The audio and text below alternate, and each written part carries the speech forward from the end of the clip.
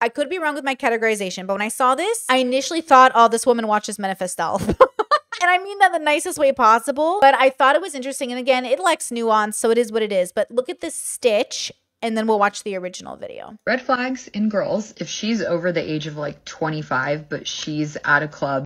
Hey girl, I was just checking in to see if he ever saw this video and ended up picking you. I was just wondering if he picked you yet. Let me know. Keep us updated, babes.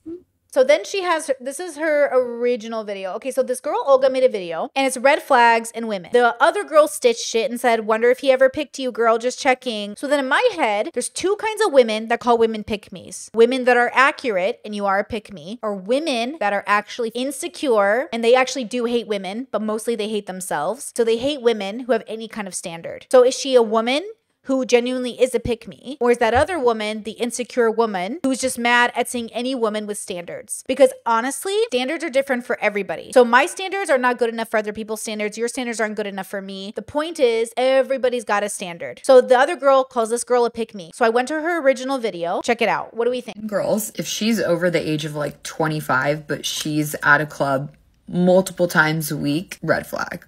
Okay, do we agree with that? If she's over the age of 25 and she's at a club multiple times a week, do we think it's a red flag? I think it's an orange flag for my lifestyle. But 25 is still pretty young. I would say if she's over 30 and still at the club multiple times a week, red flag. But I would say in your 20s, I'm going to give you leniency to be at the club until you're in your 30s. What do you guys think? Red flags are not universal. Red flags are situational. They're for you. What I think is a red flag isn't what you necessarily think is a red flag. So I think go clubbing throughout your 30s or 20s, have fun. But if I see somebody clubbing in their 30s, it's like a red flag for me and my lifestyle, but not in a moralizing way. I'm not moralizing it. I'm just saying like not my lifestyle. Like I don't want to go to the club in my 30s. I want to stay at home in my PJs and watch anime. So I would say orange flag in your 20s, late 20s, red flag for your 30s. For me. She's gotten with your homies, red flag. She's gotten with your homies. So this would be to a guy. So she's a girl who slept with your friends. Could be a red flag unless you're in like a polyamorous queer circle. So if you're queer, well, everyone's going to sleep with your friends because like everybody sleeps with everybody. If you're in a polyamorous or open relationship circle, people will be fucking people. But if you're in more of a monogamous culture, maybe that would be a red flag. Like I definitely would feel weird if I had slept with my husband's friends. Like that would have been really weird. Like I don't want to sleep with them. I don't want any association with them. Like I wouldn't want to be that kind of girl. And I probably wouldn't want to date a woman or man who was that kind of girl. But then I'm in a queer bubble, so it's like a different. So I would say red flag, definitely depending on the culture. And I would say green flag if you're in polyamorous or queer circles because like everybody's sleeping with everybody. Okay, next, if her IG page looks like she's in a new country every single week. Her Instagram page looks like she's in a new country every single week and you can tell it's definitely not for work, red flag. Okay, you can tell it's definitely not for work. I would agree with this, right? Like why are you in what normal person, common person, not normal, but common, what common person is in a new country every week and it's not for work or your daddy's money? Now it could be, and probably is, maybe some sort of sex worker, sugar baby, which isn't a bad thing, but could be a red flag for a more common person. But if you're a sex positive person and you're a sex worker, well, not a big deal, right? Because again, no common person gets to fly to countries once a year, let alone every week, and it not be because work is paying for it. If you've been in a relationship with her for a long time and she refuses to post you online and kind of acts single, red flag. Yeah, like if your partner is ashamed of you, is hiding you, isn't telling people about you, if people like my still pinned comment on Twitter is my marriage dress. My like pinned comment on Instagram is like my wedding post. Because for me, like I want people to know I'm married. I wear my wedding ring in my OF shoots because like I'm not trying to hide that I'm married. Like the last thing I will do is pretend I'm not married. Like I'm not playing that game with nobody. But there are people who would like pretend they're not married, and that's a huge red flag to me. Why are you pretending like you're not in a relationship with somebody? But at the same time, and this is different, you might have a private partner. So I have one single post of my partner, well, two on Instagram. Partially his arm is showing and partially his shadow, or not partially, but his shadow is showing because he's a very private person. And those are the only posts. Like I don't post my partner on the internet because he doesn't want to be on the internet. That's his decision. That's not up to me. That's up to him. And I respect his consent. But like if I was trying to hide that I was in a relationship with him, red flag. They still keep in contact with guys that they've been intimate with or guys that they have dated that. Okay. So dating a woman who hasn't been in contact with her exes. So you guys know I'm not in contact with my exes. I'm not interested in knowing my exes. Lots of people who say, oh, I'm still in contact with my ex. There's two categories. The category in which they're not actually in contact with their ex. They're just like once a year might say hi to them or somewhat knows them. Or two, you're on again, off again with your ex, or you're trying to be weird about it, or you're holding on to it. Or it depends on the bubble, because if you're gay, like again, in the queer bubbles, I feel like everybody's friends with their exes, so it's different. So again, it depends on the bubble. But if you're not, like for me, Brittany, I don't stay in contact with any of my exes regardless of gender, just because when I date people, I go very in. Like I'm very in. So the breakups were like they needed to break up. Like we would not be good as friends. You feel me?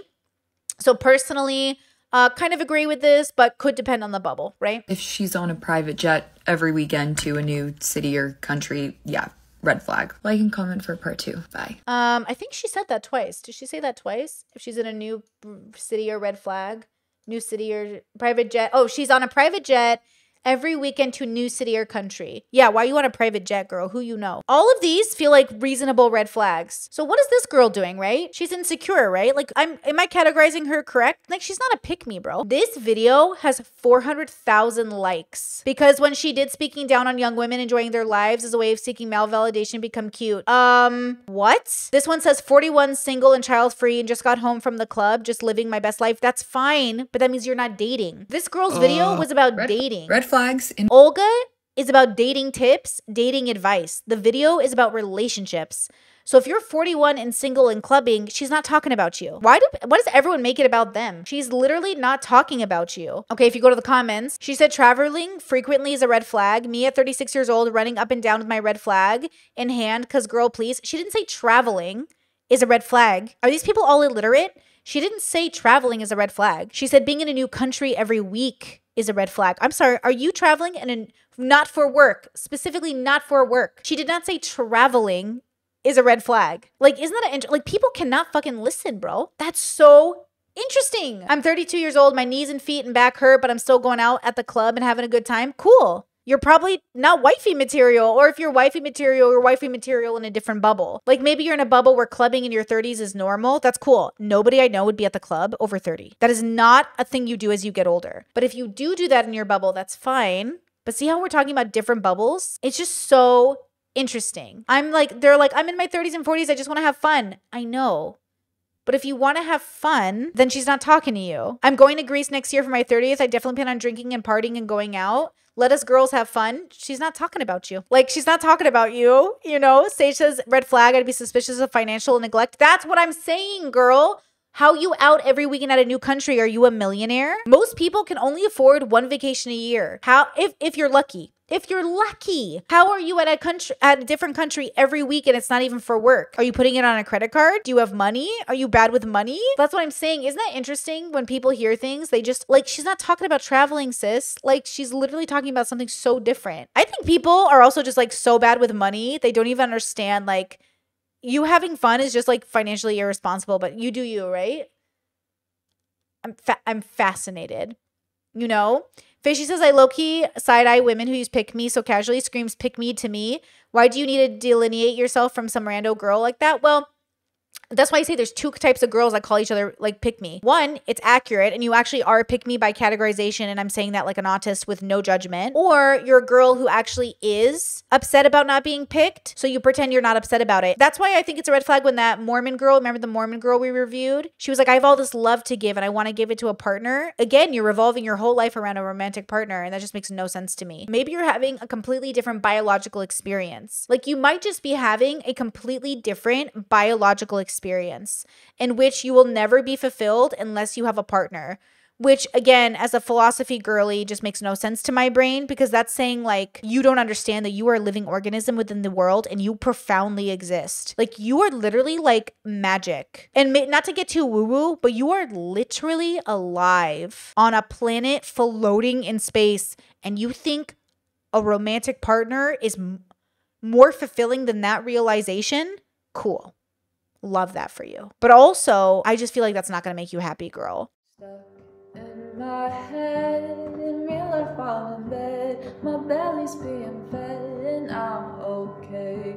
I'm just fine, yet all I do is whine. Not to you in my mind, cause I know I don't make sense. I've been nothing but blessed, so why's my life a mess? Please tell me, cause I'm sick of thinking. Yeah, I'm sick of reaching out for the truth and living life as a fool. Done.